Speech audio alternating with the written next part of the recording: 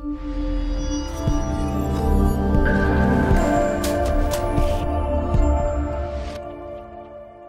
guys, welcome to the Revive Stronger podcast. It's me, Steve Hall, and today I have Mike Israetel back on the show for a Q&A. How's it going, Mike? You all good? You're chill? Chilled out, my friend. Good to be back. Thanks for having me. Awesome. So actually, the first question I have for you, Mike, is going to be a selfish one from my own standpoint, because it was something I had a back and forth discussion with someone within our kind of Revive Stronger Facebook group.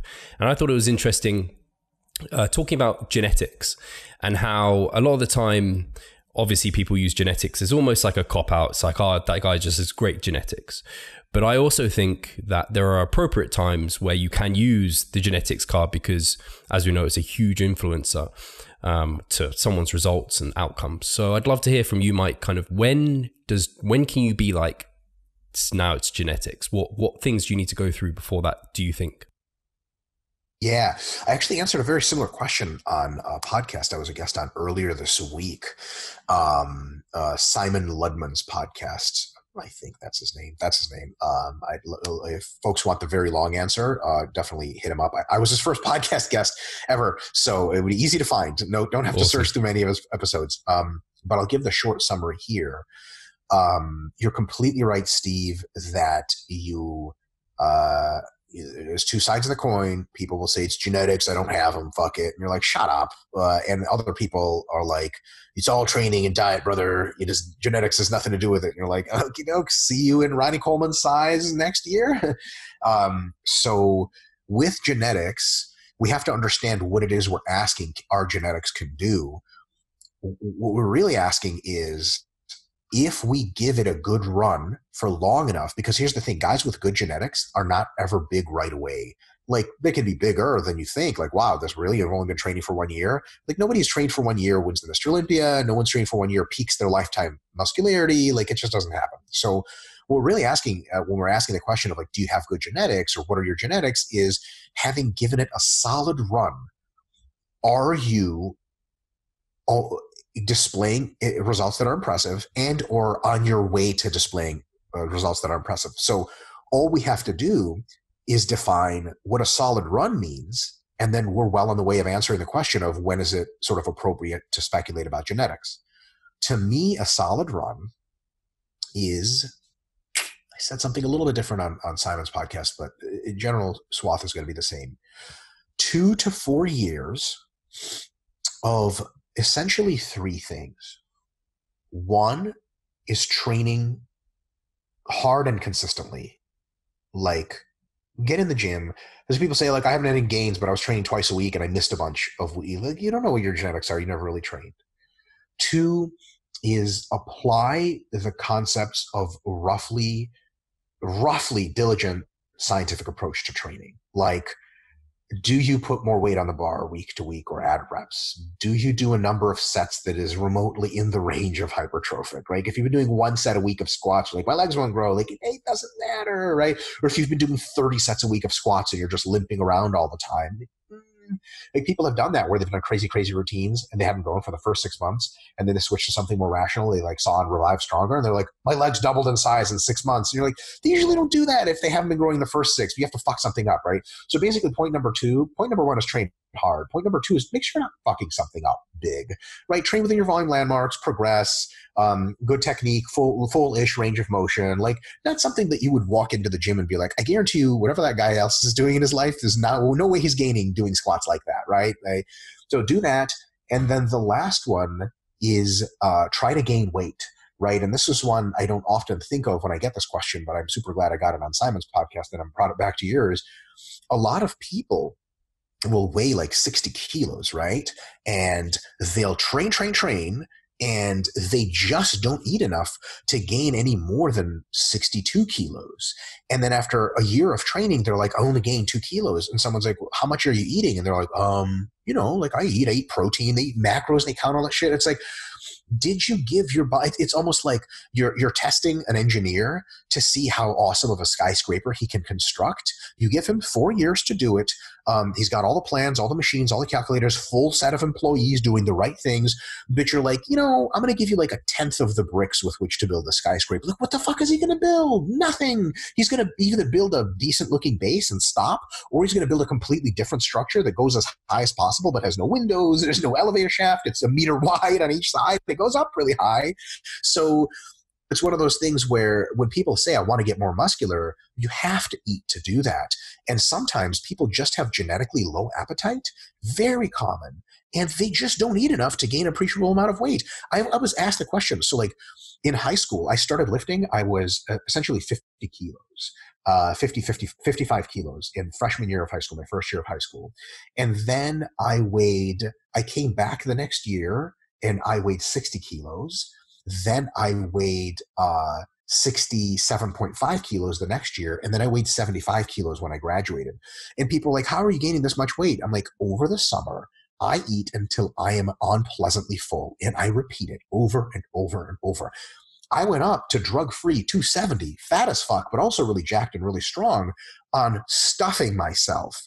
Fucking stuffing myself. So to me, it hits me on a personal note when people are like, yeah, man, I can't gain weight. I need drugs to gain weight. Like, ever since I didn't start taking special sports supplements, I haven't actually gained any weight. I was my peak weight drug-free. Ever since then, I've been gaining muscle and losing fat in some combination or another. But there's one of the things about drugs is most of them enhance your appetite. So you end up eating more. People are like, I gained 20 pounds off Anadrol. Like, okay, 10 pounds of that is water weight. They're like, I gained 10 solid pounds. Like, you did. How did Anadrol make you feel? Like, fuck, bro, maybe hungry as fuck. I'm like, ta-da. No, I'm not saying that all steroids do is make you eat more. Clearly, they're directly chemically anabolic. But that's a big part of the puzzle. Interestingly enough, one of the treatments, common medically approved treatment in the United States, almost certainly in the EU, and I was going to usually say EU and England included, and England, right, and the United Kingdom, which is no longer in the EU. So that's a sore spot. Brexit thing. Yes, rub it in. So a frontline approved treatment for hospitalization for anorexia is the administration of oxymethylone, which is Anadrol. They straight give you. So you know what I'm saying? Your boy is going to be anorexic in like a couple hours here and check myself into a center. But like, that's what they do is they give you Drawl or they give you Anavar because it, first of all, makes you gain lean muscle, which to them at this point, it's heart musculature because their hearts are so small and weak. Like they need to gain heart muscle, which is crazy to think about, right? Like that's how far gone you are. But it actually makes you gain weight because it reinvigorates your appetite. It also improves your mood, especially if you're female, which oftentimes can make you eat more.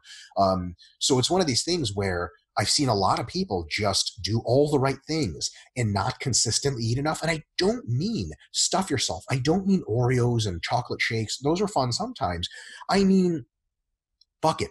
I mean Eric Helms, Alberto Nunez, 3DMJ, an extra 250 calories a fucking day. No problem.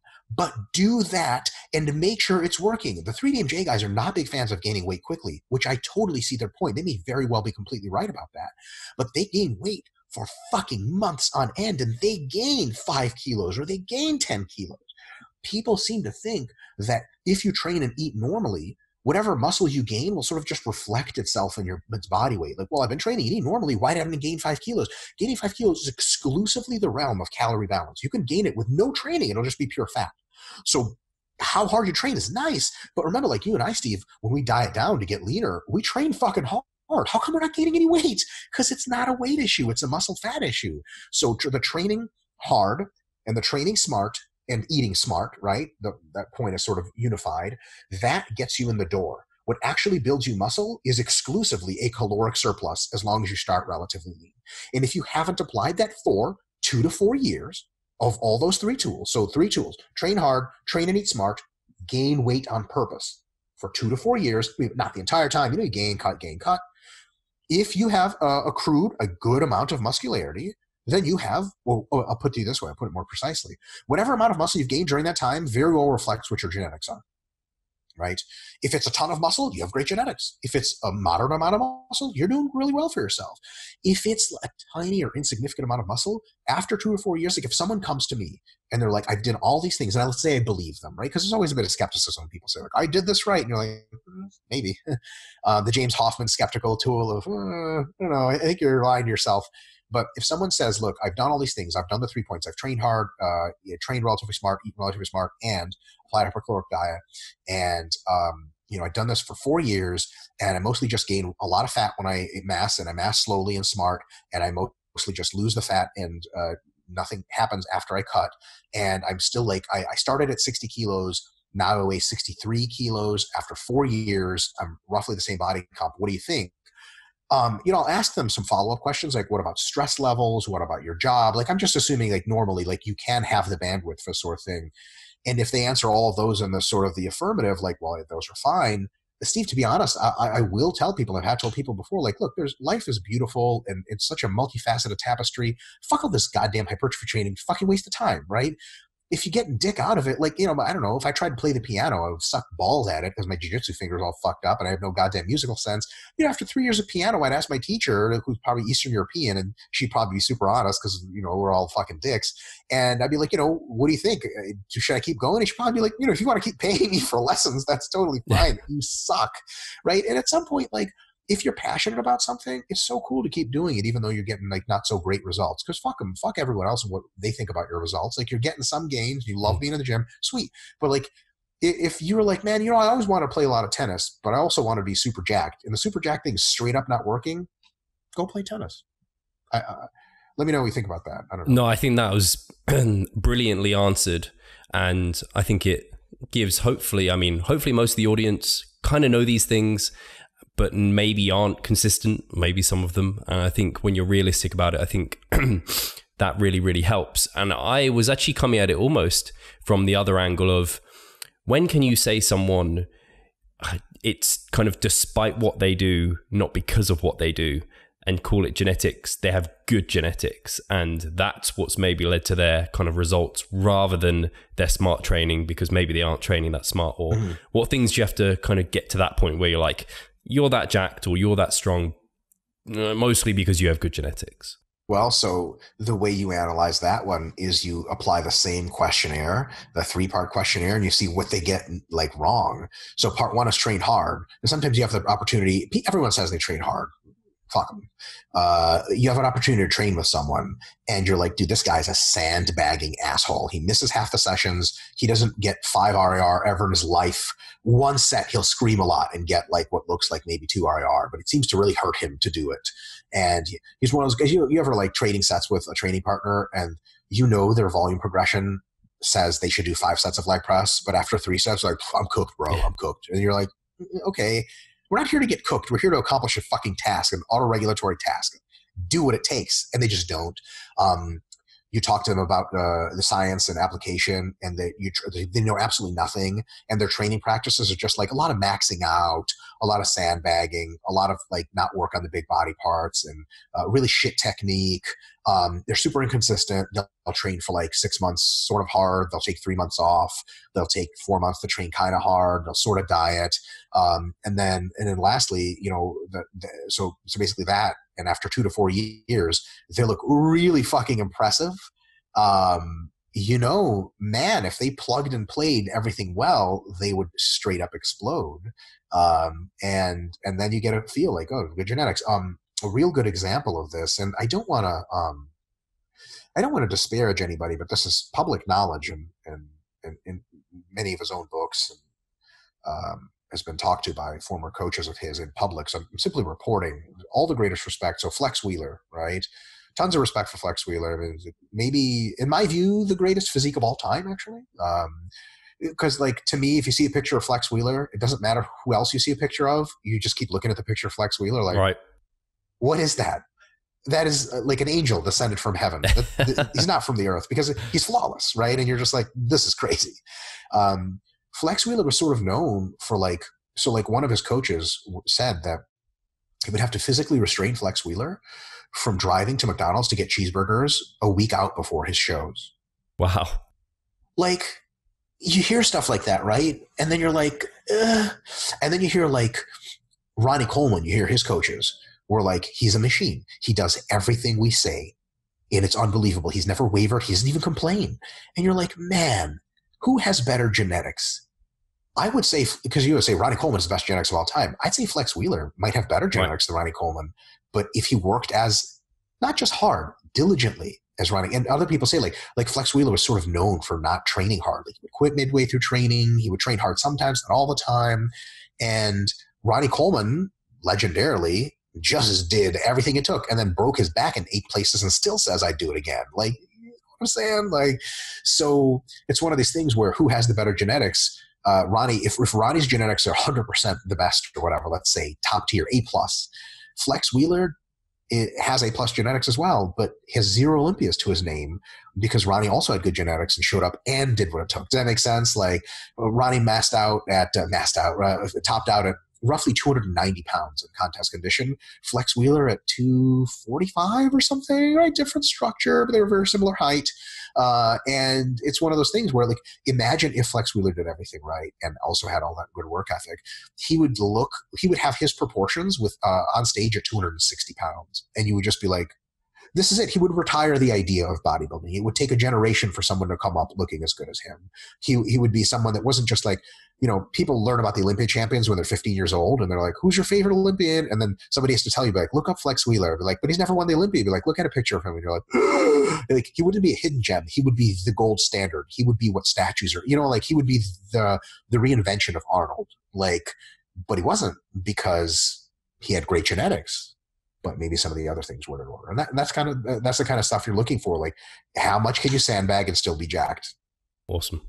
Yeah, I think actually this has just reminded me of, I think it was a long time ago, and you've probably read this, Mike, I think, maybe. A Lyle McDonald article where he talked about genetics and he had the workhorse and he had like the prima donna, and it was basically an intersection of like works hard, works smart, and it was like kind of high genetics and kind of crossover, and it's like the best is the high genetics and the working hard. Sure. Some people can do pretty well some people can work kind of hard, but they don't have great genetics. They do okay. They do maybe as well as someone who has good genetics who doesn't work hard, and it's kind of deciphering that. But yeah, I just wanted to kind of say that I don't think saying genetics is always a cop-out. It is if you haven't gone through what you've just talked about. Yes. And I guess maybe some people have the response of, what if someone like Flex Wheeler, what if what he was doing was the best thing for him? And I guess I don't know if that's even a question you can answer. Yeah, so like, you know, there's some, so for example, you could say his volume landmarks were just lower because he was so predominantly fast twitch that people would try to get him to do these crazy programs and he was too fatigued because they were outside of his MRV. Like, that may very well be true. But some stuff like that, you could say that, you know, his diet was way too hard. And if he had more calories, he first of all wouldn't run to get cheeseburgers. And second of all, would have come in super full and super lean without any of the backwash effects and body water. He had trouble peaking too. So maybe he was dieting too hard. You know, there's tons of speculations. So you never really can tell retroactively for one person a lot. But then again, like, you know, he's known to have partied really hard and stuff like that. Like, I don't know how partying enhances your bodybuilding. I suspect that outside of a few parties a year, it detracts from it. You know, like another bodybuilder, I think this is something else I read in Muscular Development back in the day. Chris Cormier, Cormier, I don't know how you say it. He would like disappear during contest prep for like several days just to like do ecstasy and dance in clubs, and it's like, that's fucking sweet. It's way better than contest diet, I'll tell you that. But European approved, right? But you know, that's one of those things. Like, if someone said like, you know, but that played to his advantage, you'd be like, can you explain to me how that plays to your advantage? Kevin Levrone would train for roughly 4 months before every Olympia and did a couple of European shows, and then he would take the rest of the time off of training, no training, to just tour with his band and make rock music and drink alcohol and have sex with people, which is again way better than bodybuilding. But can you honestly tell, like, someone say, wait, it works for him? Like, Kevin Levrone's almost a quintessential example of that. Like, works for him, maybe, but you have to be able to rationalize it. And if you can stare me in the face and tell me 4 months of training out of 12 is optimal for someone versus, you know, I'm not even going to say 12 months of training. Let's say 10, right? Somebody could benefit from 2 months off every year more than training those 2 months. For sure. Steve, 9. Okay, 8. But 4? you can't, yeah, that's just unreasonable, right? So you look at the individual practices they have and you try to sort of reason through them. And like, a technique like full range of motion and technique, like some people full range of motion is not really for them. But what about like inconsistent ballistic reps, grinding through the knees on the leg press? Like, is that really better for them? The thing is, I've had the pleasure of training with a ton of relatively high level folks. Some of them have been like, okay, do your Mike Israetel leg workout to me. And I haven't struck out on anyone yet where I put them on the leg press, adjust the position, and have them do the super deep Dr. Mike leg press, Charlie Jung leg press, and then have them do 5 sets of that and then do 4 sets of squats. And by the time they're done with squats, they're like, I've never felt this kind of disruption in the very deep center of my quads, and I have no idea what's going on. And I'm like, well, this is how you train your quads. And they're like, I don't know what the fuck I was doing before this. Like, there's a ton of nuance there. Not everyone has to do that bullshit that I do, super full ROM or whatever, but like, if someone's doing quarter reps with 2,000 pounds and use a tiny little bit of knee bend and tons of hip reposition, and they're also complain of sore knees, like it's very difficult to say like, yeah, that works for them. The works for them kind of goes down the drain when someone else shows them something different. They go, wow, that works even better. Yeah. You know, like people have legitimately said, like some bodybuilders, you know, like do weird stuff, and then they have like they place like 4th or 5th at shows, and then they hire a coach who has them do normal stuff or stuff that works, intelligent stuff, and then they start placing 1st or 2nd at shows. And when they did 4th or 5th, not huggers on the internet, people would be like, why is that guy training like that? Not huggers would be like, it works for him. And then he hires a coach that tells him to train better, and it works even better. And I do want to interview those nut huggers and be like, so what do you think now? Like, so how does the guy's balls taste in your mouth? Like, what is this dick you're sucking? Do you like to go for balls? You know, like the works for him thing is one of those things where there's some wisdom in it. Like maybe it does, but let's be reasonable about it. And let's ask him if he's maybe willing to try something else and why it didn't work. Because there's tons of people that have tried. So for example, there was a Samoan bodybuilder back in the day. His name escapes me currently. He's half black, half Samoan. He's like The Rock. And he, Will Harris, I believe was his name, and his phenomenal bodybuilder. He said he had tried tons and tons and tons of high carb, low fat contest dieting. It just washed him away. His sex drive was gone. Everything was super fucked up. Like his bones, like his joints became brittle. He was crazy hungry and he was losing muscle. And he sort of thought about it, and he was like, you know what? I'm like half Samoan or whatever. My people just exclusively eat super high fat diet all the time. I'm going to try eating, still the same caloric deficit, but I'm going to try eating more fats and fewer carbs. He's like revolutionized his dieting. He had a breeze getting in shape. He was super full, super big, no problems, no joint issues, so on and so on and so on. So when you look at Will Harris and he's eating like avocados and shit on his diet, you're like, that guy's an idiot. Like, maybe not. And then you talk to him, he's like, here's why I'm doing it. Here's what I've experienced. You're like, okay, I'm not going to deny that. That makes total sense. But if someone's eating like cheeseburgers and then missing 8 hours of eating and then has a half a protein shake and then falls asleep, you can't be like, well, it works for him. Like, yeah, but imagine if he did a real good diet. And for the love of God, he'd be Mr. Olympia. And so that is basically using a little bit of common sense and try not to nut hug people in that. Yeah, absolutely. No, I think that's fair game, and I think you answered that question really well. I don't think we need to talk any more about genetics. We can get into everyone else's questions. So I'll answer the first question from Andrew White, and he asked, do you have any non-obvious recommendations for training someone out of chronic fuckery, or is it simply about taking the time to detrain them, resensitize them, and then incorporate proper training and diet habits? And he said by fuckery, he means loads of junk volume, no paying attention to volume landmarks, poor exercise selection, lack of balance of soreness and recovery. A couple ways to do it. There has to be some buy-in. Generating the buy-in is tough sometimes because people have been doing what they've been doing, and a lot of people like to still do what they do. It's hard to convince them that what they're doing is not a great idea. My non-obvious recommendation would be this. A lot of people who train with a lot of fuckery, which is a great term for it, they don't really know how to train properly to annihilate a muscle group properly to the point where they've never felt that annihilated before. That's what they're trying to do. That's why they're doing all the loads of junk volume and crappy exercises, because they're trying to fucking just kill it, brother. Let's fucking train super hard and fuck shit up and grow. And they're training too much, right? So what you can do is you say, okay, I believe you that you want to train hard. let me help you train hard and give you a couple tips on technique and push you to the right RIR and give you the right kinds of volume so that you know you're training hard. And you give them a taste of that medicine. So I have, very related to the last question as an example, I have the Mike Israetel leg workout, which is very standard.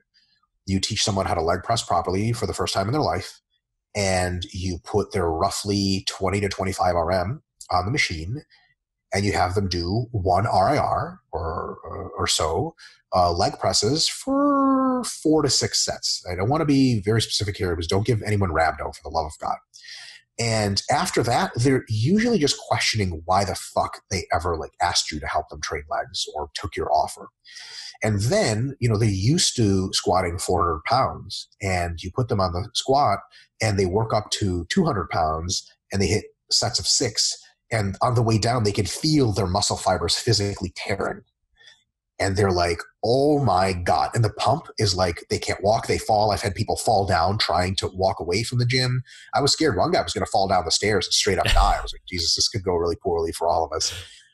After that, they realize you know what you're doing. And it's not just, for lack of a better term, lame shit like, hey man, you're training too much, man. You got to back off. Like, recovery is important.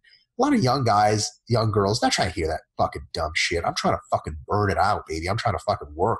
You don't tell me to be lazy. Fuck up out of my face. All that science bullshit, just an excuse to train like a fucking pussy. Yeah, okay. So let's give you a shot at the title. Let's give you proper scientific hard training.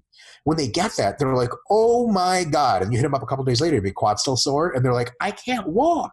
And then a week later, they're like, my quads are just starting to heal. And you're like, pretty cool, huh? And they're like, dude, what's the deal with that shit? Like, how do I do more of that shit? And you're like, well, would you like to try a whole plan of that? And they're like, totally.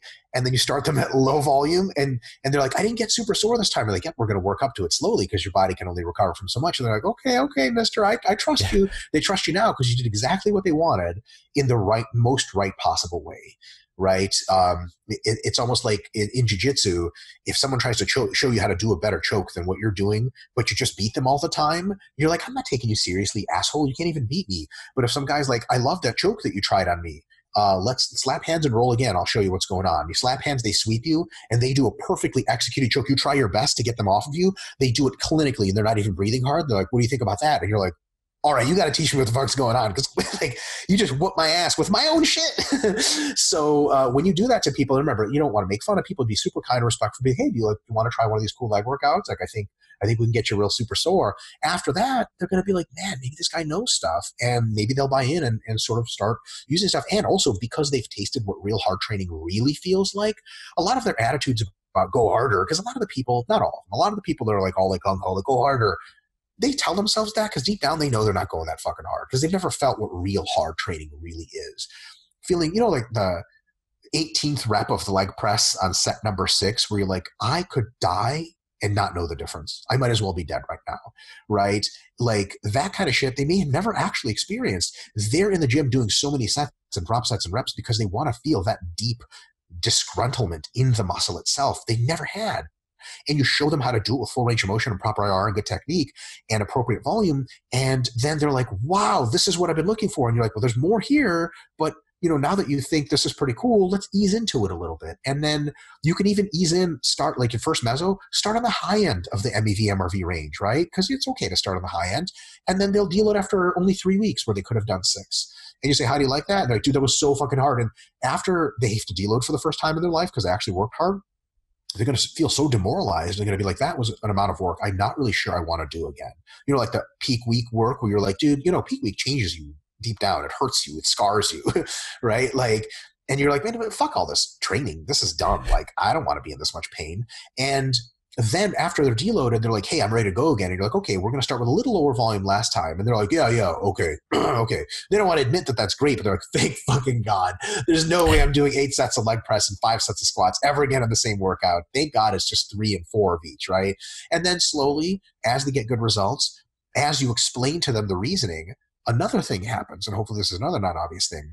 You know you're onto something when they and this is, you know, I think making fun of people is totally cool as long as it's all in good spirit. They make fun of other people, not to their face, but to you and to their friends, other people in the gym that are doing fuckery. and they sort of like, they were doing it 2 months ago, but now they know the right way. So they're like, they look at a guy leg pressing with half range of motion, they look at you and they'll be like, and you're like, yeah, that guy's an idiot. No, that guy's not an idiot. He just doesn't know what he's doing. It's okay. And, never tell the guy he's an idiot, right? But I was that idiot 15 years ago. That guy who I just coached was an idiot 2 months ago, but we're not idiots anymore, right? So now there's this camaraderie of like, we're doing the right shit. And it's also like a pride. Like if you get someone to be proud of their technique and their range of motion and know that it sets themselves apart, and let's be honest, in all the gyms in Europe and in the US, it really does set you apart, right? In a huge way. Once they take pride in that, their hook, line, and sinker are settled in to the scientific approach to training. And then they're in a community which values this kind of stuff, and they see the rest of the matrix for what it is, so to speak. And then they're just like, oh, well, I can't believe I used to do this stuff. The thing is, we all used to do this stuff. I used to train like a totally insane person for years and years and years, way too many years that I want to admit. Yeah, it reminds me actually of my own, when I wasn't into kind of training like a bodybuilder, I'd call it. I was just training to train hard for the sake of feeling like I'd exhausted myself. Sure, doing something. I'd get a lot of systemic fatigue. I'd feel like I'd really exhausted myself, but none of my muscles would really feel like they'd done a lot. Whereas now I can do a workout where I don't feel exhausted, but the muscle feels like it's just like it's had a stimulus. Like you just know it's had a good stimulus. And talking about peak weeks, it was funny. I used to like want peak weeks and love them. And that was like my favorite week of training was like the peak week. Whereas now I'm like, I kind of like week like 2, 3. They're kind of like great. Solid. I love week 2 and 3. Just like I feel like I get a really good pump, really good stimulus, and I don't feel wrecked the rest of the week. And it's like the bodybuilder who's like hardcore inside of you wants to say that they love the peak week. That is just like every time I come to it, I feel like it's more than I've ever done in my life. It always just feels horrendous. But and that's because you know how to train right, and you know how to stimulate the muscle appropriately. And also there's like a grotesqueness and like an uncivilized nature about real full range of motion that's disturbing to the core. Like leg pressing, squatting, benching, rowing to a full ROM is like, God damn it, why are we here doing this? Why are we moving the bar so goddamn far? I hate this. It hurts everything, right? There's no part of your muscle that is not obliterated. There's no defense. Like, oh, I just pump out these reps. People talk about pumping out reps. Like, you don't pump out reps on a leg press doing it properly. You ride each wave. Like, it's terrible. And that kind of thing, if you start doing it properly, that replaces the junk volume you used to do to feed your soul, so to speak, because you want to train hard. That stuff is more than hard enough, right?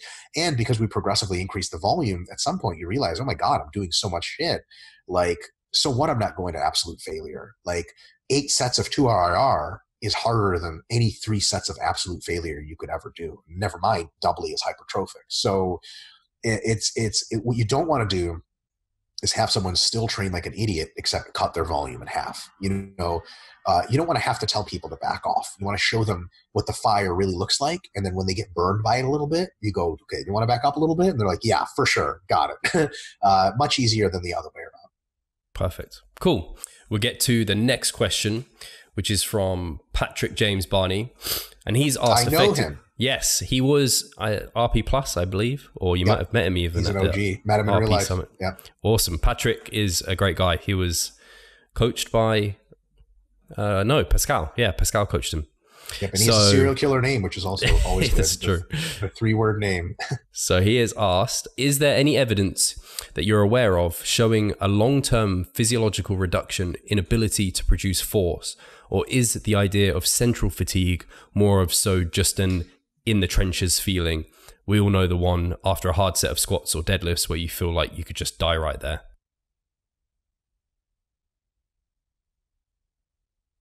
In the aerobic research, absolutely. Nothing. So they've tried a couple of overtraining studies, overreaching studies on purpose, and they realized that the amount of overtraining in a short time, several weeks, that it takes to get people to produce less force than they were is actually an absurd amount of training. I haven't perused that side of the literature in a while.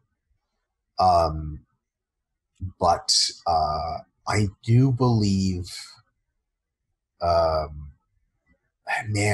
think there are some studies in weightlifters in which they managed to do that. The problem is in order to see a reduction in force output via central fatigue, you have to train people so much. A lot of times it's not ethical to do so, especially to beginners. But so nothing, I'm not aware of any evidence that comes out. I could look for it. I'm not sure I will. It takes a lot of time to search for that stuff. Unfortunately, a lot of times, the studies are so short anyway that you don't have enough time to do that. It's beginners. And another thing about training beginners is that they scale their force production so much from technique improvements and neural improvements that even with an unbelievable amount of central fatigue, they're still stronger, just for different reasons. So I'm not sure offhand of any direct research on that, although in weightlifting programs around the country and around the world, most of the weightlifters now are being monitored regularly, and they have a very good idea of when central fatigue starts to exceed, and they know when to pull back. We have some research out of East Tennessee, where I got my PhD from, where we tested athletes regularly on isometric mid-thigh pull for peak forces and stuff. And a bunch of them through the season lost force production. And that was in part because they were losing muscle and in part because they were fatigued centrally. So I'm not sure of anything that points directly to central fatigue as a loss in force, but it's a little bit more informational than nuanced in the trenches observation, although there is tons of that stuff. Right. So very, very good question. Cool. Perfect. So next question from Leon Roberts. He has asked, is there a utility in training past failure, especially in the week before a deload? Yes, really good question. So unfortunately, I don't believe we have much of any literature. There might have been one or two studies done with forced reps. And I just, we can speculate, but I don't think we have a whole lot of direct literature. On the plus side, if you train beyond failure, you're certainly, whatever the stimulus is that you're attempting to give, you're at least attempting to give a superlative amount of stimulus, the most you can possibly give. So that's good, right? And training beyond failure is sort of like really, it's like dotting your I's and crossing your T's. Like you're for sure fucking trying, right? Which is good. The next question we can ask is, okay, what physiological predictors and causes of hypertrophy get up or down regulated with training beyond failure? And then the question after that would be like, well, compared to regular failure training or just submaxive failure. And so, we can look at the first one, tension. Is per fiber tension maximized with beyond failure training? And unfortunately, the answer is almost certainly not, for two reasons. One, the nervous system is pooped out at that point and it doesn't fire nearly as much as it used to. So a bunch of fibers don't get activated nearly as much or produce as much per fiber force. Secondly, and this is something that myself and a few of my colleagues, specifically Brad Schoenfeld and Greg Knuckles, have been discussing recently in private. There's a couple of review papers on the idea that faster twitch fibers, during lactate accumulation and metabolite accumulation, they're actually much more sensitive to it. They're much more bad at clearing lactate, and they're much more bad at continuing to contract hard when too much acidity is present, much worse than slower twitch fibers. So people say, like, you got to go beyond failure to really hit the faster twitch fibers. Well, it's interesting based on Henneman's size principle. Unfortunately, Henneman's size principle was never studied beyond failure. And also usually isn't studied in repetitive efforts. It's studied in single bouts. So, what percent of your 100 max are you lifting? And so the reality is, when you're going beyond failure, the acidic environment could be so high that the faster fibers are just kind of like, nope. And your slower fibers are still contracting and they're getting a great stimulus. But the faster fibers are responsible for a predominant amount of hypertrophy. So it's kind of like, okay, we think we're pushing our faster fibers, but really not anymore. We're pushing our slower fibers, which you could do it a million other ways, not going past failure. And then, of course, the neural component hurts the faster fibers the most, because as soon as the nervous system tunes down its firing, it usually turns off or turns down the faster motor units first, and then the slower ones after. So really on the tension side, not good. On the metabolite side, it's tons of metabolites, so that's a check, right? It's pretty good.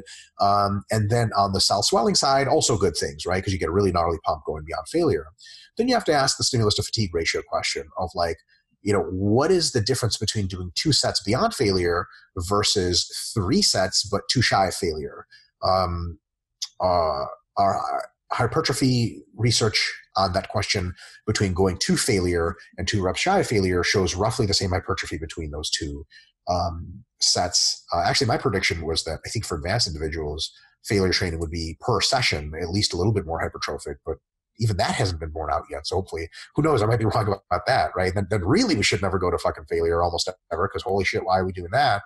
But we know it's not a big difference. But we also know that the fatigue of especially going beyond failure is exponential. It's way higher than the stimulus we're getting. So for that reason, going beyond failure, it can be fun to do sometimes, but gee whiz, it just doesn't make a ton of sense. If you're short on time, it makes perfect sense because you just got to blast it, right? But if you have the normal time in the week before a deload, going to failure, I think, makes sense. And maybe doing a few beyond failure sets here and there, maybe also. But the stimulus to fatigue ratio of many beyond failure training sets is just probably so bad that it's not that there's no reason to do it. It's that you could be doing more straight sets just shy of failure all the way to failure and benefiting more than just needlessly fatiguing yourself. Because a lot of times too, like you'll do two or three sets of beyond failure training and you look at each other, your training partner, like, dude, we're done. Fuck this. Right. Like, but maybe it's better to, do 6 sets, good sets of the good stuff, which is even harder because you have to hang around for more sets and you might get even more hypertrophy. So even it's not just a cumulative question of fatigue, like, well, cumulative over the weeks, it's too much. It may be a question of acute fatigue in the workout. Like if you take a couple sets beyond failure, you might just have to leave the gym earlier because you're so fatigued. But maybe if you didn't do that, you stuck around, you could have done more effective volume, not just better stimulus to fatigue ratio, but just better total raw stimulus magnitude in general summed up because you did more effective set. And I guess when people talk about going beyond failure, that's not kind of like you see someone doing, I don't know, a barbell row and now they've kind of turned it into a shrug. That's not what we're talking about. We're talking about like assisted repetitions, yes. Not like half repping or bouncing now on the bench press or something. Yes, assisted reps. There's ways of going beyond failure, so to speak, which is drop sets. Yeah. But that's not the same thing as beyond failure because you're still accomplishing all the concentric work. So really we're talking about assisted reps, right? And they might have their place. If you ask me this way, Mike, do you think there's a compelling case to make for beyond failure training? I absolutely couldn't give you that. And you said, look, if I never go beyond failure, imagine the new thing is beyond failure training and every bodybuilder says you have to do it or you won't grow the most. And someone says like, hey, I want to be a really great bodybuilder. I have really good genetics. I can go all the way to failure, no problem. I'll never go beyond failure. Do you think I'm missing out on something? I'd be like, dude, we probably won't be missing out on anything. So, hey guys, hope you're enjoying the podcast. Just wanted to take one moment of your time to actually talk about our coaching services over at Revive Stronger. We at Revive Stronger, we offer an incredible premium personal coaching service just for people like you, and I know you will love it. Do you want to work with us? Here's what I need you to do. Head over to revivestronger.com. Go up to the coaching tab, click on online coaching. Once there, read through the requirements and what it takes to be an online client. Once finished, hit apply now and you're only one step away from applying to our services. Fill out the Google form and you're done. And that was basically it. A coach is going to reach out to you shortly and then it's Team Revive Stronger. On a related question, Mike, obviously you talked about in-session fatigue and kind of if you go beyond failure, then you just kind of crap out early.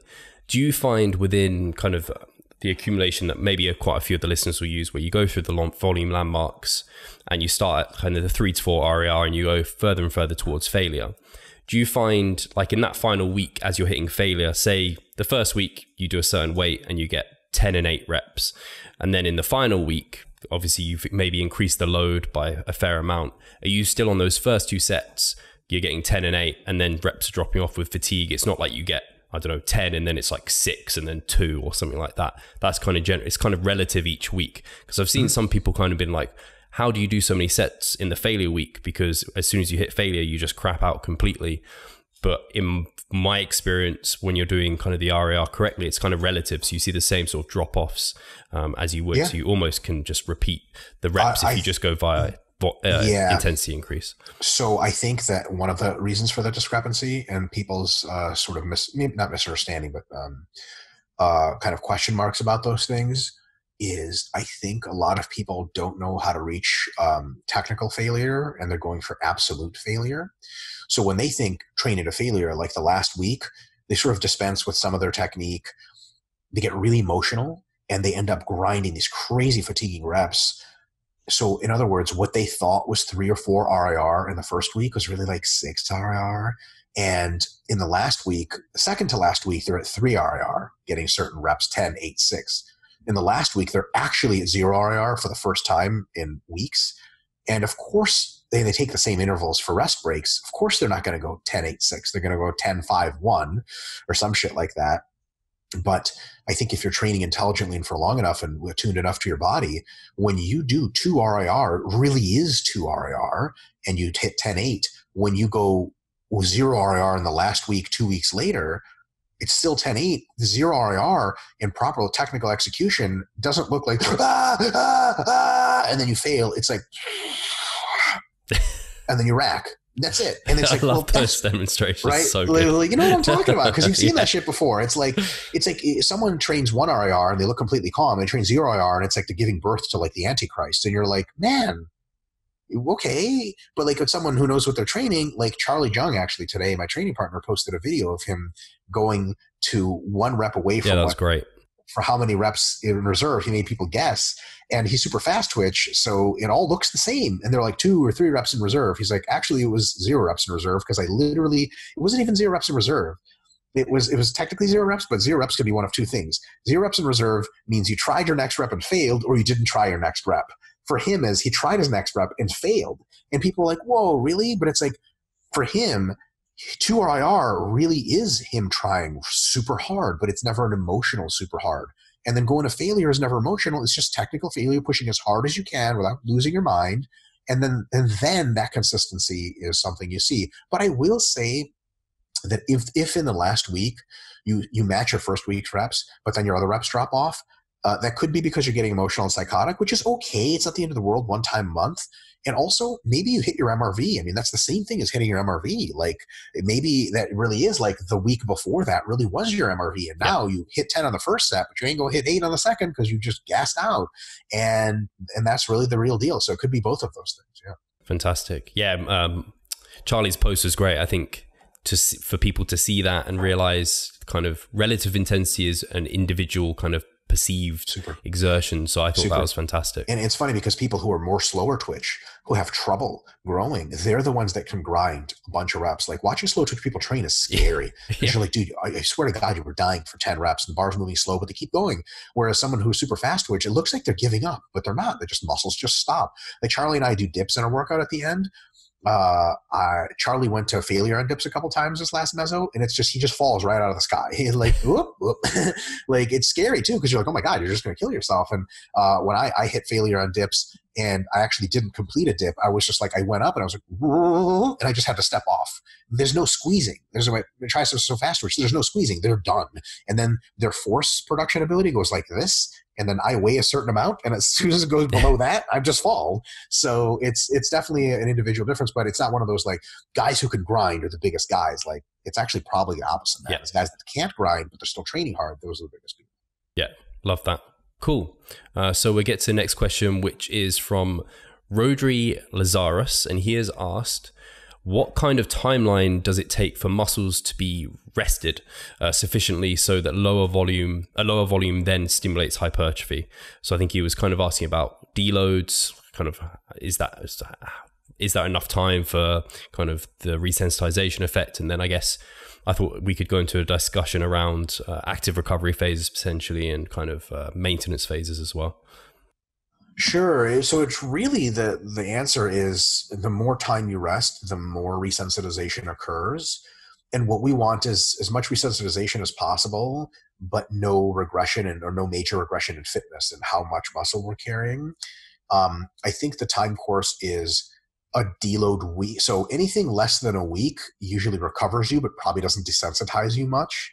Otherwise, next time you came to train twice a week, you would be detrained again. There is a little bit of desensitization within the week, but like, so for example, if you train 3 times a week versus twice a week, you don't get as sore training 3 times a week, because soreness is a symptom of desensitization to some extent. So you do desensitize a little bit more if you wait 3 days versus if you wait 2, so long as you're recovering though. Real desensitization that lasts for a while and is large in magnitude happens, I think, with first at about a week, a deload week. But it doesn't desensitize you all the way back down. It desensitizes you most of the way back down, which is why your minimum effective volume in meso 1 is 10 sets, meso 2 is maybe 12, meso 3 is maybe 14, and those deloads every time. If you want to get it back to the 10 to 12 range, you probably need several weeks of lower volume training. It's very speculative because there's no direct research on this, but I suspect it's probably anything after a month of actual low volume training at maintenance volume is probably like, it could be doing other things, but you're probably pretty fully resensitized after a month. I've tried this with a bunch of clients and a bunch of people I've trained with and myself numerous times. I've tried all sorts of different amounts of time. And I can honestly say, like, I've done like a 4-month maintenance phase many, many times. After the first month, there's dick happening at the muscular level, as far as I can tell. There may be some things going on, but about a month. And I will say that for most people, a 2-week-long active rest can be more than enough to get you a whole macrocycle's worth of resensitization. But that has to be very, very easy training. That being said, I think for some people a month is a good idea. And I think past a month, maybe some individuals need that, but most folks don't. So I think between mesos, a week is good enough to resensitize enough to have another productive meso. But once your MEV starts getting up there, I think it's maybe for some folks, a 2-week active rest is good. We'll try that.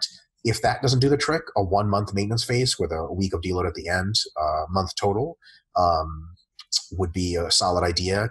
Could you benefit from more? Maybe. That wouldn't be my first guess. Yeah, I've only ever really done active recovery periods when it's like holidays or something. They're typically things you end up not needing to program for clients because they go on holiday or whatever. 100%. But it's nice knowing that I wonder if obviously that gets you, is there any benefits you miss out on from that you'd get with doing the like low volume, higher intensity training? Is there anything the active recovery would miss out on, or is it just almost, would you say at the moment they seem equally as effective? Because I guess the 2 weeks is to some people probably like, oh, that's half the length of a month. Yeah. So I would say that sometimes with dieting, you have to be on a primer phase just lasts longer than 2 weeks. So you just got to be on maintenance to do the whole primer phase. Yeah. And then I would say here's 2 more: joint stress and joint fatigue and connective tissue stuff. It might not heal after 2 weeks if you're so banged up at the end of a whole macrocycle or whole block. And lastly, psychological fatigue, man, especially the desire to train. Even 2 weeks away from any kind of hard training might be like just not long enough, man. And you really burn yourself out on volume. You might need a month of very low volume training to just get that greed for volume again, psychologically, where you're just tired of these bullshit. It's like maintenance workouts are almost like a highly inappropriate analogy. It's like a cock tease with the pump. Yeah. All right, with soreness, it's like you're gonna get a pod. Just kidding, nothing's gonna happen. And you're like going to the gym and you're having and your muscles are becoming more sensitive every week. So you're like, oh my god, I can feel it. My body wants to grow, and you're just not letting it do it. After a month of that, you're going to want to train with high. I'm sure you've experienced that. Like after a primer phase, you're just, oh my god, I'm going to tear this shit up, and then you do a whole huge diet and feel great the entire time because you like built up that much desire for training. Sometimes, and I've experimented with this numerous times, sometimes 2 weeks just doesn't buy you that much. 2 weeks for some people psychologically, even if it's active rest, or just when they begin to like forget the horrors of the war, so to speak, right? But they're not ready to go fight again. They're just kind of like, oh, this is great. And then it's like, oh, fuck, I got to start training hard in 2 days. Whereas a month of low volume training, after week 3, they're like, dude, I could really just go back and train. Then after week 4, they're ravenous animals. And then they have an awesome, super productive block after. Cool. Yeah, I think also I wouldn't trust some people to do 2 weeks of active recovery and actually recover in that period of time. They may end up just do it, maybe even just trying to train hard and really not getting what they want from that phase. There's a lot of folks that just got to keep training. And so they'll say, "Oh, 2 weeks, that's great. That's better." And you're like, "Yeah, is it?" I've recently, I've been experimenting, and this is something I think I'm for the first time announcing on social media. I have been experimenting with deload durations much shorter than a week for a long time, years. Sometimes I'll deload between mesocycles for only 2 or 3 days, sometimes 3 or 4, sometimes a week. And what I can unambiguously tell you is that, and I'm addicted to training full bore, like diagnosably, like we all are, right? I don't like to admit this, but the week wins, period. My mesocycles after the 2 or 3 or 3 or 4 day deload went okay. Almost every single mesocycle I've ever taken after a week-long full deload goes like it's magical. Like it's just this amount of momentum that I'm like, oh my God, how am I this jacked and strong? How is my body feeling so good? And for weeks and weeks and weeks, I can accumulate it. It just feels fucking amazing. So it's one of those situations where I really just have to sit back and be like, yes, Mike, you are addicted to training, but you're also not always an idiot. So maybe you can take a whole week of deload. So for example, in about a week, Charlie and I start a deload, which is going to take us through the Christmas holiday and for New Year's. And the deload is technically, it's going to be like 8 days, right? Because the way the calendar works. Right. Charlie and I are not happy about that, but we both know it's a really good idea. So we're just going to smoke a shitload of weed and just relax, like just take yourself back and know that it's for the best. Yeah. And, a lot of people, including myself, for a long time were worried about losing muscle mass on a deload, deconditioning, and you do look worse in the mirror. You lose your sort of intramuscular water retention. You don't look pumped. But after you come back, after 1 week of training, you look at your body in the mirror and you're like, oh my God, I'm lean, I'm jacked, I'm full. This is fucking incredible. And then it's not that, okay, after a week, everything will be fine. It's that, yes, after a week, everything will be fine. And you have this unbelievable momentum that's going to make your next meso incredible. It's worth the investment. So it took me a long time to figure that out, but now I hopefully have figured that out. Yeah, I think I don't know if any of the listeners will be able to kind of feel this, and you also feel this in terms of like if you've ever been injured or you're ill or there's just something stopping you actually being able to train, that's the worst feeling ever. So it's kind of like saying something like taking your medicine, like with the deload, just take it. Same with the active recovery or the primer phases, the maintenance phases. Take it because that's not worse than not being able to train or being injured or something along those lines. 100%. 100%. Yeah, for longevity purposes, it makes the difference. So, yeah, and it's not. The good thing is you don't have to wait for longevity stuff because there's no. You're never going to see that stuff until you retire, right? But so longevity is a promise, and it's good. It's a good idea. I mean, it works, but you don't even have to sell people so much on the longevity as you do against like try a week deload, and then halfway through your next meso cycle, let me know how you feel. And 9 times out of 10, they're going to be like, "I feel like a living god," and you're like, "Well, there's you go. There's your deload." And something like the worst thing about a really short deload is that it gets you just not fucked up enough to still train sort of hard, but it never heals all of your fatigue.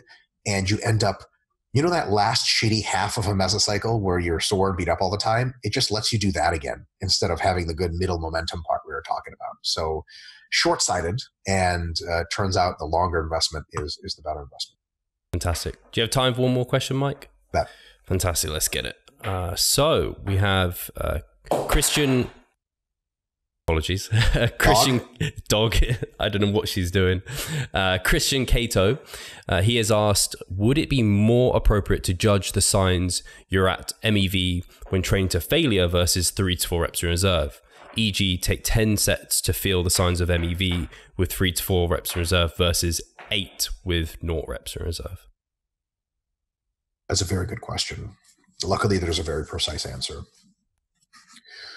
We have to come to the realization at some point that when we are talking about a certain concept, it comes with a level of specificity, and that level of specificity is something we can choose based on its application. For example, if your grandmother asks you, so like how fast are cars driving nowadays? it's unlikely she's asking about top speed of electric cars on a racetrack. She's probably asking like on the freeway. So you know the context, you can give her a rough answer. You're like, oh, like 100K an hour. And she's like, oh, well, it's about what they were doing in the 70s. And you're like, yeah, it's about how fast people drive. You ask someone, hey, how much does that object weigh? If they say like on Earth or on Mars, like, well, guess what, cocksucker? We're not on fucking Mars. Are you out of your goddamn mind? Like, why the fuck would you say that, right?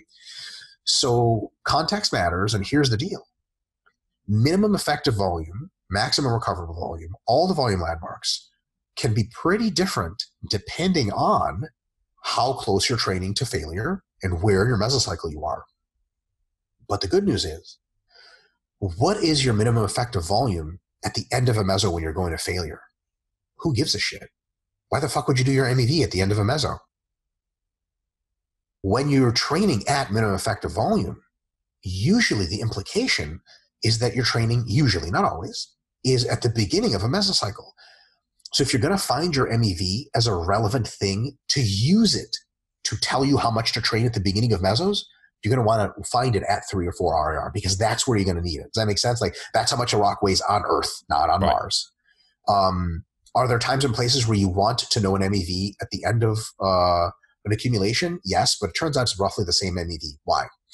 Because when you're going to failure, on the one hand, you can crank out sort of higher volumes and it fatigues you. On the other hand, you are going to build up a work capacity and a resistance to hypertrophy over weeks and weeks of training before you get to failure. That's going to bump up your MEV a ton. So the training to failure part bumps it down, and this bumps it up. In addition to that, you're dealing with tons of cumulative fatigue. So MEV is going to be even higher from that, right? So the cumulative fatigue, but you're used to training, but it's failure, and it roughly comes out about the same. So your MEV at 3 or 4 RIR at the beginning of a mesocycle is about the same as your MEV at 0 RIR at the end of the mesocycle, because all that fitness and fatigue roughly cancel each other out. MRV. People have asked me this question before quite a few times, not this exact question, but the MRV question, how do I know my MRV is in my first week? Why the living God do you give a shit? Fuck your MRV is in the first week. And it's not going to be very high, usually, because you're just jumping right in, but it's not going to be very low because you're really fresh. So on average, your MRV is going to be actually very similar first week to last week, but it's only the last week that we really care about. So MRV, if someone says I wonder what my MRV is if I only go 3 or 4 RIR, that's not really an MRV. You're barely even trying, right? That number does exist. It would be preposterously high at the beginning of a mesocycle. But you really do, it is context specific. So we want to test things and know things based on the context in which we're using them. You could ask, what's a maintenance volume during massing? It's a good question, because some of the muscles, you're not training super hard. You need another maintenance volume even when you're gaining weight for others. It's going to be different than maintenance volume during maintenance. It's going to be different than maintenance volume during cutting. But for MEV, MRV, and all this stuff, you can ask the question of what is it during this, but there has to be, not has to be, if out of intellectual curiosity, you can ask anything, but of practical necessity, you have to be able to say, okay, the reason I'm asking this is because I'm going to use it here. So if you want to what's my MEV if I'm training straight to failure, when are you going to use that? You might not. And you might just, MEV knowledge is to start a baseline at your mesocycle. And after that, autoregulation takes care of everything else. So you don't even need to know your MEV at the end of a mesocycle, even if you're training intentionally at MEV, because autoregulation will tell you what that is. You're barely getting pumps, you're barely getting sore, your performance is still has potential for elevation, but you're going to failure. That's what your MEV is at the end of a mesocycle. It could be any number of things depending on your number of conditions. Usually it'll be very similar to what your MEV is at any other time point, because fitness and fatigue largely cancel out. But the real question is, why do you need to know? So hopefully that is an answer there. No, fantastic. I think, it's an interesting question, but like you said, does it apply really practically? Is it going to be how we train? And it reminds me of when people think about the volume landmarks, they're like, well, because we're going to start off with low volume, I start off with kind of near to failure training. And as I increase volume, I reduce my relative intensity through the weeks. And when people have said that, I have seen it said, because it's high volumes, you need to do lower intensities, and lower volumes, higher intensities. And it's kind of That's if you want to make your training non-progressive, roughly equivalent week to week. Yeah. But when you map it out, it just, it doesn't make sense. It's, like you said, you're kind of regressing week to week. And I'm not sure people have done it and stuck to it for months. It would surprise me. That's the ultimate bastardization of everything we're saying on volume progression. That's like the justification of people saying, well, you do high volumes, you can't train hard. Like, yeah, if you willfully back off, sure, don't do that. Train harder as your volumes go up. And a lot of people, it is tough to do both. It is tough to add volume and close the RIR gap. But then again, you get fitness gains throughout the mesocycle. You get better at doing the reps, you get fitter, you get more blood flow and neural characteristics, technique improves, so you can get more and more reps. But there is a stopping point to that, and that is MRV. Yeah, that's definitely, yeah, everything that you're questioning about your program has to be specific to its application. And if you ask a theoretical question, it can be very interesting, but if it has no implication because things are completely the other way when you're actually training, maybe it's not super important to answer that. I will say this just real quick. We had a similar question on RP Plus a couple of weeks ago. I think some folks want to sort of divine, what divining rod is? It like points in one way and tells you where the magnets are or some shit. Yeah. Right. They want to like divine their volume landmarks. Like for the next year, give me my MV, MEV, MRV. What is that? It doesn't exist, but you can estimate your MEV of what it is roughly right now and what it is after the end of a meso, so you can get a good average. And then those landmarks move. Another thing I've heard before is people say, volume landmarks are kind of stupid because like, if you're dieting, if you're not consistent with your food, you're not consistent with training, you're not consistent with sleep, they change, and fatigue, and they change. And I'm like, well, if you're not consistent with those things, who gives a shit about training anyway? You're going to suck either way, volume landmarks or not. So I assume you're consistent enough to give a shit about the minutia of the volume landmarks. And once you are consistent, they make a huge difference. But if you're not consistent, nothing makes a big difference. It's someone saying like, hey, you should eat a gram of protein per pound of body weight per day. And you're like, yeah, but what if you're not consistent? Like, I got nothing for you, man. There is no amount of protein that solves that problem. Fantastic. Mike, thank you so much. I did actually, let's see if I can finish off with we're coming to the end of this year, we're coming into a new year. Is there any kind of, I was trying to think of a good question, maybe something along the lines of, what do you see coming in 2020? What do you think is going to be the next big thing? Is there anything you see coming along? Is there anything interesting you see coming out that people are going to start focusing on, I guess, in the realm of hypertrophy? And you can say your book, because that's appropriate. I was going to say my book. I was just going to shamelessly plug. I think I will make a prediction for 2020. I usually don't like to make predictions, but the spirit of Ray Kurzweil, I'll make a prediction. I think we're very close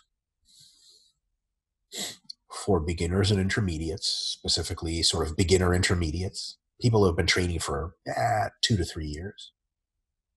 I think we're very close to a consilience of the evidence on hypertrophy training practices, especially in the acute term. Like, how do you build a good hypertrophy week, session, workout, exercise, rep ranges? Myself and a couple other folks, I'm working on a few projects with Brad Schoenfeld, and we're doing studies that answer some of the questions that are more nuanced now. And there's going to be more and more studies over 2020. And I mean, there's studies that have already been conducted that won't be published until 2020, that like we have this landscape, this sort of understanding of the shape, right, of how frequency works, how it looks. And there's holes in it, right? Not so many holes anymore. Like last year, there were way more holes. This year, there are fewer. I think 2020 may be the year where a lot of the holes get filled and we start to really see the shape. And when people say like, well, it depends on what study you look at, you're like, no, not really. Like James Krieger has his weightology research review, and he has, meta-analysis of per session volume and hypertrophy. And he's probably going to add I would say 5 to 10 studies to that over 2020. And with 5 to 10 more studies, that's going to start to be a real clear picture. And that's enough studies to actually see the differences in subjects between studies and differences in conditions really start to pick apart. Currently, his conclusion is like roughly 8 sets per session over the several months. On average seems to be a pretty decent optimum hypertrophy level. But we might even be able to say like, well, how long a training study is changes the average, how better. So for example, like, because these studies are without deloads, maybe we'll find something like with 16-week studies, actually 5 sets is the best, because all the other people who did higher just shit the bed. The Barbalo study is a good example of that, where like, it was a 20-week study or whatever. Like you're not going to do 20 sets a session for 20 weeks and get benefits. You're just not, and they didn't. right? So for that study, something like 5 or 10 was the benefit, and probably even closer to 5. We'll be able to maybe say like 4-week or 5-week studies, 15 sets per session might be optimal, right? Because you get this huge wave, big overreaching effect, and then they measure, and then you're good to go. So we might actually find that out, and then we can infer that like if you're progressing from lower volumes to higher volumes and you're deloading, you may be able to start with pretty low volumes and really ramp to pretty fucking high volumes. And as long as you're deloading, you're good to go. Like we may be able to start to find out more of those nuances. The training frequency, we're going to start to find out more, although a lot of the stuff that Greg Nuckols has put out and Krieger and Schoenfeld have already done that in 2019, is showing like the per session volume is really important. And you can squeeze a couple more sessions in as long as you can recover and you still get some decent benefits. In other words, your weekly MRV goes up and up and up in a curvilinear fashion as you add more sessions in. So at least as a temporary overreaching strategy, doing double the sessions with the same per session volumes actually does work. You would think like it would just stop, but no, it actually seems to work.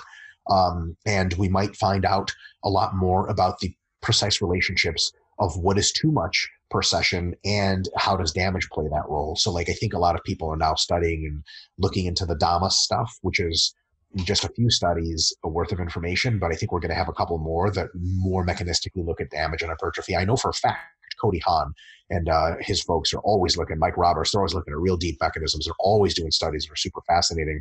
And I think what's going to happen is towards the end of the year, hopefully our book will contribute to this. And sort of spoiler alert, in our book, we do try to make a run at sort of like a unified field theory for hypertrophy. Like what is the 3-sentence summation of how to train for muscle growth? We do have one of those. And I think we'll get more clarity on what that really is so that, the whole discussion of, well, is it tension or is it volume or high intensity or is it low? What's important? I think we might have pretty close to discovering what it really is that grows muscle. And it turns out it's not that complicated of a thing, even though it's multifactorial. It's just a few things. And if you just train in a very pretty specific way that is sort of the commonality of all the ways that works, you may actually be understanding what it is that grows muscle. And once you know that little gem that grows muscle, figuring out what programs work and what doesn't, figuring out how to apply it is super easy because you've sort of discovered what works. So I think like up to now, there's been a lot of different ideas and approaches about what really is behind hypertrophy. I think in 2020, we're going to start to really narrow that field to we're like, yeah, this is kind of like, this is hypertrophy. And people will be like, but what about that outside of it? Be like, well, this and that study and this and that reasoning says that's not the best idea. That's not the best. That's not the best. That's what this is really good. Once we have that, it's kind of sweet. Because it can function sort of like the analogy is like calorie balance principle does in dieting. Like, you do low carb, high carb, whatever, but everyone knows calorie balance is king, right? When we realize what mechanisms and methods fundamentally cause hypertrophy at the local muscular level, we can say, look, as long as you're checking those boxes, you can do it in a bunch of different ways, but you got to check those boxes.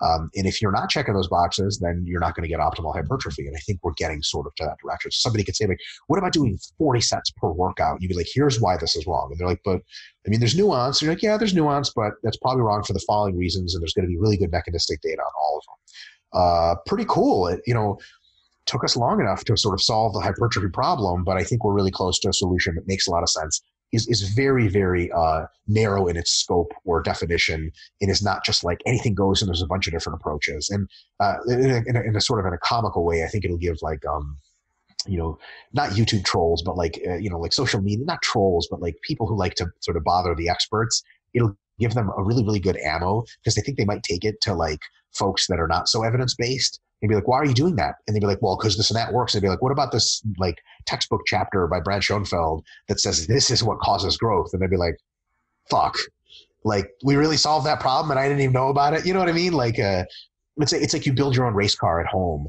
and you don't know what you're doing, but you know some stuff about racing. And like a real team of race engineers from Lamborghini, Ferrari, Bugatti, they all come look at your car and they all have the exact same criticisms. And you're like, God damn it, I'm just out of the loop. Do all these guys know the same thing? And yeah, fundamentally, they all know the same engineering principles. I think we're getting close to where, a lot of folks can learn what the real principles are of hypertrophy training and be like, that's what it is. And there's nuances to how to apply them. There's changes, differences, but there's going to be more clear check boxes of what's right and more reflected check boxes of what's definitely not a good idea. Fantastic. I wouldn't expect any less, actually, now I think about it, because I know even when you came over for the first seminar with James, people were asking, like, when's a hypertrophy textbook coming out? And I remember you saying, not for a while, because I just don't know enough. We don't know enough yet to be able to do that. So the fact is that you wouldn't be releasing the book unless you felt like you had a very good answer to the question of how do we actually grow muscle? Sure. I think we do. And you know, we just so I cut myself the not too much slack, you know, we're standing on the shoulders of giants, right? Like, really, this is just all Brad Schoenfeld's giant octopus. Like Brad single-handedly has like half the hypertrophy pubs of all time or whatever, but like it's the research scientists deserve tons of the credit here. Of actually leading us to this. And I suppose other folks in the industry, Greg Nuckols, Eric Helms, tons of other guys deserve a shitload of credit, James Krieger, for synthesizing and thinking about the stuff and being like, what makes sense, what doesn't? And these are the guys that are also training. And then you have other people like more at a coaching level trying the stuff that Greg Nuckols, James Krieger, et cetera, say. They're trying it, they're seeing what works, they're seeing what doesn't, they're seeing what the nuances. That all feeds back up through the research ladder and gives researchers more ideas of what to experiment with. That process has been going on in a really good way. For 5 years now, probably, with the whole internet online thing, maybe 10, and it's catching steam. And we're starting to really, really learn some stuff. And the amount of questions that don't have answers at all are starting to really dwindle, which is fucking amazing. What a time to be alive, right? Like, and honestly, like, I hate the idea of that we just straight up don't know some shit. We have to guess. Anybody can guess. You don't pat yourself on the back for that shit.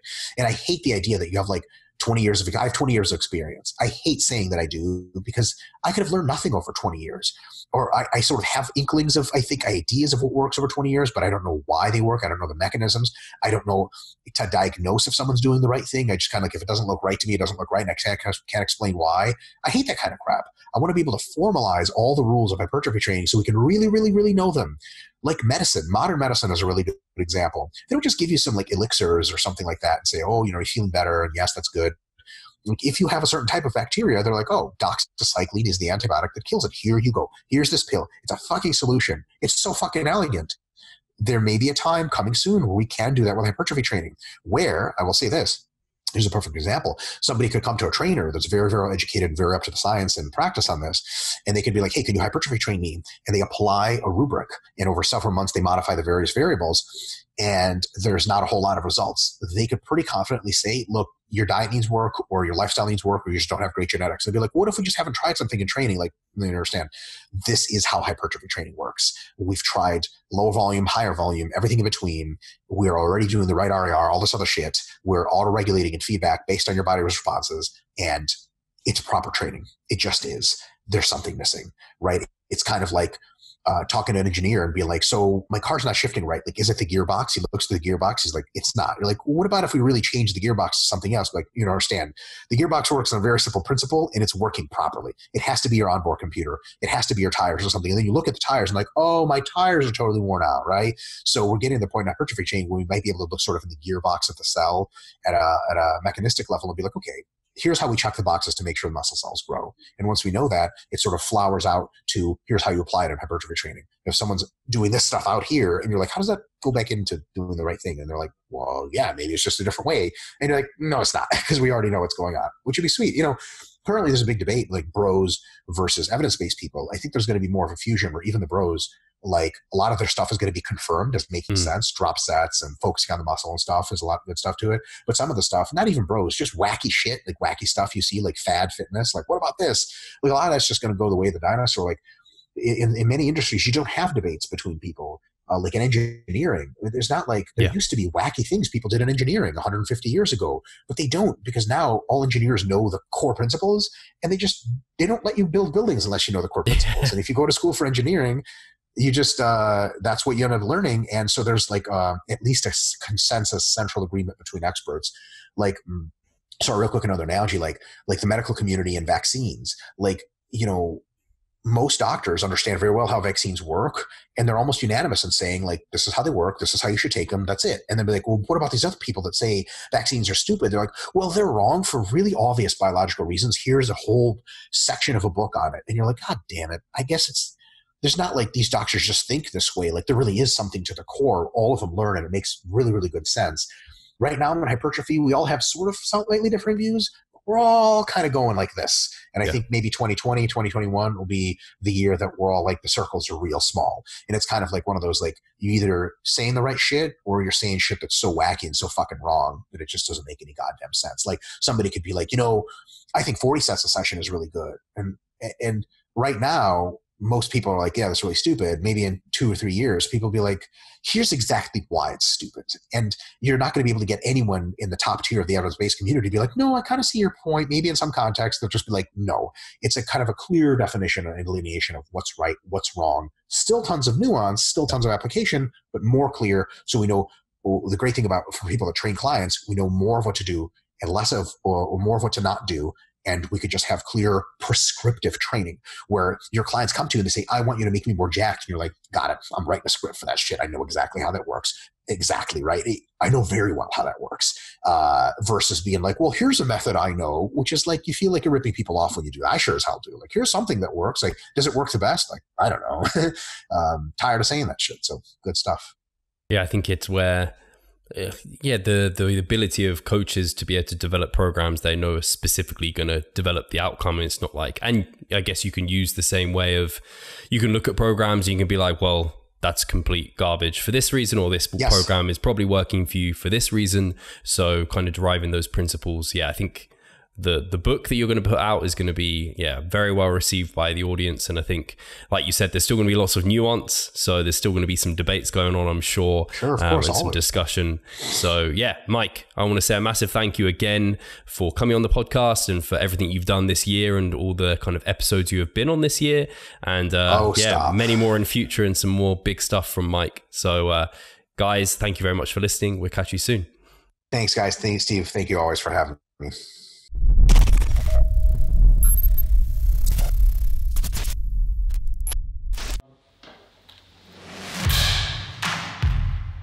So I'm Steve Hall, founder of Revive Stronger and a coach of Revive Stronger. My name is Pascal Flor. I'm the co-owner of Revive Stronger and also a coach, of course.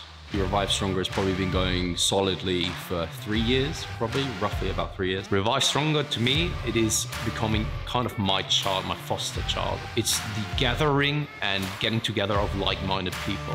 We've been expanding the coaching team, which is helping us help more people, but each coach can only help a certain number of people. Right now, it's all over the place. We have YouTube, we have Facebook, we have Instagram, but there isn't that community aspect behind that. And so the next step for us is developing a membership site. So basically, we want to create a family and a community that is then benefiting from another. A really cool community for people within our little niche is going to be a website. They will get early access to our podcast. You can access us, ask us questions. The community aspect, we have a forum there. You can ask questions, but also you can log your journey. There's also going to be courses on there. Courses, presentations on different topics. Discount of past seminar footage. We will log our journey as well. We'll start vlogging. We're going to have documentaries. Our entire athletic journey.